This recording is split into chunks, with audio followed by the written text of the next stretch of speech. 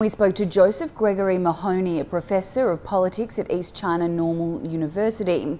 We asked him what he thought about the timing of Trump finally wearing a mask in public. I think it's really remarkable that the man finally wears a mask and it becomes global news.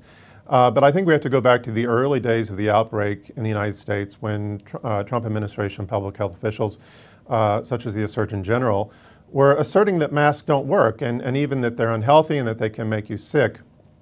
And that clearly became something that was debunked, and there was increasingly messages that masks were helpful.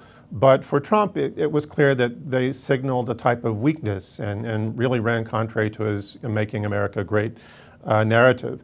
And so as a result, it became this sort of political symbol that if you supported Trump, that you didn't wear a mask. And if you thought that his containment strategies were working, then you didn't need to wear one.